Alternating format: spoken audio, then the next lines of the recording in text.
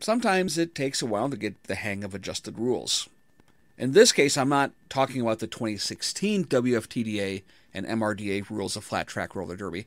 I'm talking about in 2014, when we started seeing skaters, jammers in particular, getting called for forearms when trying to maneuver around either the inside or outside boundary. You may have noticed that while the call is still being made, it's not happening nearly as often as it was for the first year. Most rules, forearms included, take time for people, even highly experienced ones, to get the hang of it. And this applies to both officials and skaters alike. So as you go through this module and any of the rules, if you're just getting started, know that everyone has a learning curve when things are new, from new officials to championship caliber ones. Before we begin, however, I'd like to give you some fair warning. This presentation is not the official word from the WFTDA or MRDA. I am a level 4 referee with the WFTDA, but I am not working for them, and this has no official approval from them. I'm just a guy who wants to help out. And like anything that doesn't come with a WFTDA or MRDA seal of approval, take with an appropriate level of salt. In an effort to keep this presentation as correct as possible, I'm including the date that this presentation was recorded. In the event that I need to update the presentation due to something that was clarified or just out and out wrong, this date will change and there will be an update in the changelog that's listed with the presentation on refed.com. This presentation was originally recorded on January 17, 2015. Major updates were made on February 24, 2017 for updated rules of flat track roller derby. If you think about roller derby, at its core, it's built around two things. The legs, in order to move around and skate, and the core of the body, to block and be blocked upon.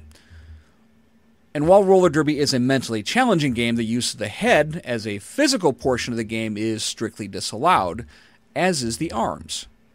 You can hit the arms, of course, and you can use arms to whip, but you can't use your arms to block anyone. And if you want to be really simplistic about the rule, there you have it. But as referees, there are subtleties that we need to know about. First and foremost, you need to review the blocking zones diagram from the WFTDA rules. Since this is not a WFTDA presentation, I won't include their copyrighted material. So if you need to, pause the presentation and take a look. Notice that part of the arms is a legal blocking zone, from the shoulders to the elbow. This zone is legal and people can block with it. Because that distinction is often missed, it's really easy for referees to incorrectly call blocks with that part of the body as illegal. The impact spectrum for forearms and hand calls has changed from prior rule sets, and it takes much less force to be given a penalty. So it's very important that we be aware of what part of the arm is actually doing the blocking, lest we give an incorrect penalty. We'll get into that a bit more later on. The trick with that blocking zone is that it's also very easy for a legal block to turn illegal, be it by a prolonged block that slides down the blocker's arm into an illegal territory, or a turn of the body that pushes the forearm into play. Another issue that's commonly mistakenly called as a forearm is when the arm is tucked into the body. In this case, you can consider the arms to be part of the body. There's nothing happening that wouldn't have happened had the arms not been tucked in. And again, to show how quickly things can change, the legal absorption of a block can turn illegal by pushing off with those previously tucked in arms. We'll start with what I'm calling the classic impact spectrum. The illegal action causes an opponent to lose relative position, usually by being knocked down, out of bounds, or by forcing her to be passed by the blocker or one of the blocker's teammates. This is your typical push your opponent scenario, possibly a chicken wing. It should be very straightforward to understand. The trick with these calls is determining what caused that loss of position. Was it actually the forearm or hand? Or did the arm just follow the opponent out with her? Take a shoulder block. The blocking skater's arm and torso hit her opponent and push her out of bounds. The arm is tucked away on the blocker's body, but as she pulls away from her opponent, her arm stays with the opponent, and it looks like she's pushing her opponent as she's skating away. This can be very difficult to differentiate between an actual push, where the skater is using her arm to finish off that blocker and ensure she goes out of bounds, or if that arm is just being an example of Newton's first law of motion. Think of it this way. If a skater is trying to play cleanly, she's not putting energy into her arm. And if there's no energy, that arm is going to stay in place, more or less, until the shoulder, which is moving away, forces it back. Also, think about how people block and pick out their targets. More often than not, if a player is performing a shoulder or hip block, she is looking at her target. And once the block has been performed, will turn her attention back to the rest of the track. If her head is turning away at the time of the possible forearm, that's a pretty good indication that while the arm may still be attached, it's not actually doing anything forceful. So how do we tell the difference? Carefully.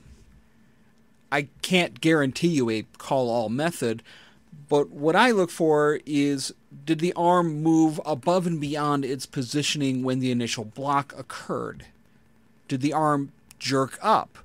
Was there additional strain? Did it stay rigid after it would have normally flopped back to the side of the body? Ultimately, the rule of thumb of, if you can't tell it, you can't call it, applies. The second impact spectrum is very similar to multiplayer blocks. This is no longer listed in the rules, but it's still major impact, which is, as of the 2016 rules, still penalizable. Like multiplayer blocks, it's not a change of relative position, but the successful impediment of an opponent's mobility. As a matter of fact, you could take a picture of a multiplayer block, remove the link, and still get a penalty, but this time for forearms.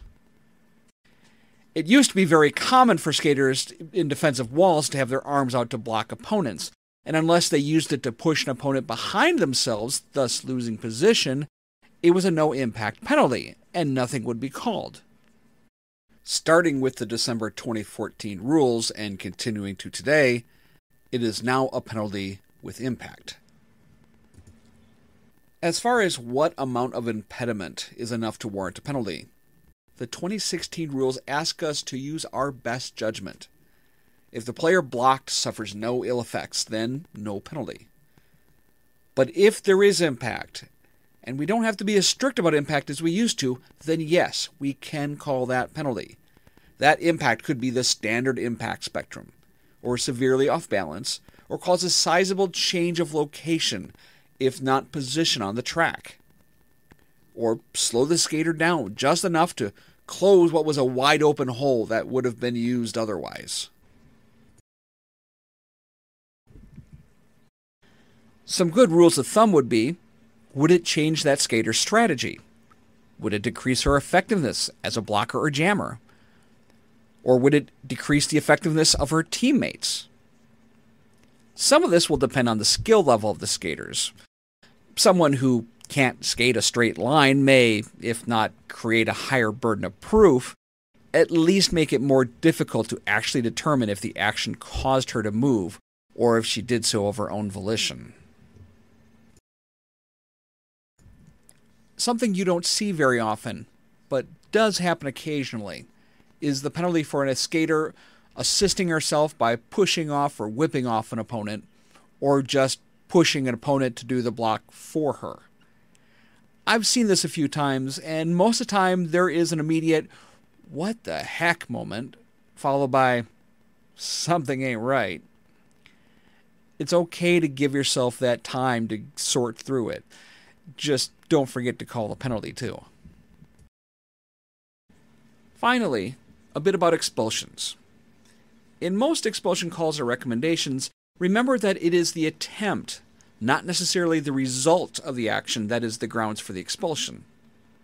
I've seen an expulsion for someone who was on the floor, reaching out and grabbing the opposing jammer to try to drag her down. The jammer got free before going down, but that didn't stop the head ref from expelling the player regardless. I refer you to the glossary, where serious illegal action, physical violence, and extraordinary physical threat to others are all listed. Remember that just because something isn't listed, if it was done with an illegal action and is clearly not roller derby related, then you can consider it as something that may be expellable. I mean, is trying to shove someone to the floor derby related? No, it's not. Before we wrap up, let's go through a few examples. The first one I want to go over is just how little a legal block with the upper arm can turn into an illegal one. In this example, there's no actual change in how the arm is bent, just where the arm is resting upon the opponent. So the upper arm legal blocking zone now adds in the illegal forearm blocking zone. Similarly, someone blocking with their arms out is completely legal until those arms start impairing the mobility of their opponent. In this case, once the arms start closing around, the white blocker has potentially impeded the mobility of the black blocker. And should that black blocker choose to test that impediment, there should be a penalty if it was in any way successful. Remember, if the black blocker in this example doesn't challenge those extended arms, there can be no penalty. This next example is pretty similar to the last one in that the arms need to be challenged in order for there to be a penalty. This example should also ring some bells if you're familiar with multiplayer blocks. This isn't a multiplayer block as there is no link, but the impact spectrum for holding someone back with a forearm is essentially the same as a multiplayer block. If that white skater is able to blow past the forearms like they weren't there, there is no penalty to issue. Likewise, with multiplayer blocks, there is no penalty for positionally blocking with a forearm. There must be contact. In this example, I'm going to ask for a little bit of imagination. The orange blocker dead center, the one with a black helmet, may be using her forearms to push her way through the pack. I'm going to say may because it's been awfully hard to find pictures of someone actually doing that. It's frequently called swimming. But for the example's sake, let's say she used her forearms to help clear space to help her get through the pack. The space made it easier for her to get where she wanted to go and is therefore a penalty. In this example, we have a relative position forearm. In this case, the black blocker isn't gaining any position over her opponents, but the forearm opened up more than enough space for her teammate to get through and take position on the white skaters. Back in the introduction to this module, I talked about jammers going to the inside or outside line and getting called for a forearm. At the time, the measure of if a skater used their forearm to help them get past another skater was called materially aiding. The long way of describing it was, did the use of the forearms aid the skater in such a way as that they might not have gotten past the opponent otherwise? With the 2016 rules release, this really doesn't change, except now we don't have to create a new definition, but simply ask if those forearms propelled the other skater enough to cause impact.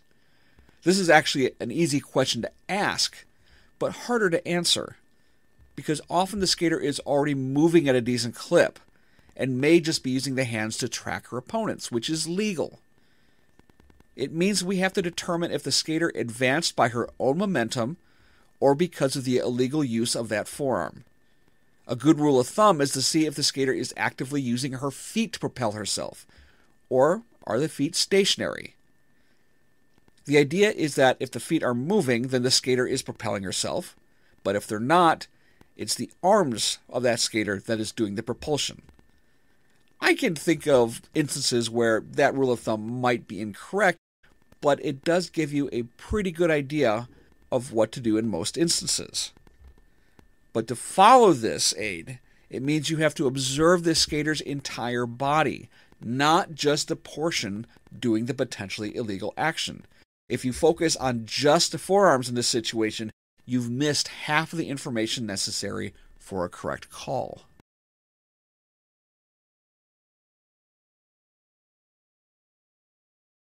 Forearm and hand calls aren't the most plentiful calls in the roller derby world, but there is an emphasis that the game shouldn't involve blocking with the hands because of the unfair amount of leverage they give when used against opponents.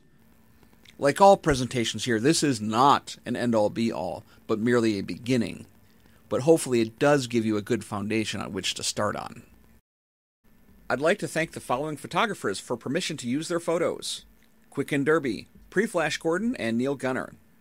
I'd like to thank the Minnesota Roller Girls for letting me use their practice space for my post photos, and Rhea Volt, Bernasty, Hannah Shot First, and Diamond Ruff for volunteering to help me out in those example shots. If you found this presentation helpful, or think it or other presentations at refed.com might be helpful to others, please share this site, but please do not modify it or send it out without appropriate credit for its production. This presentation is licensed under the Creative Commons Attribution Non-Commercial No Derivatives 4.0 International License.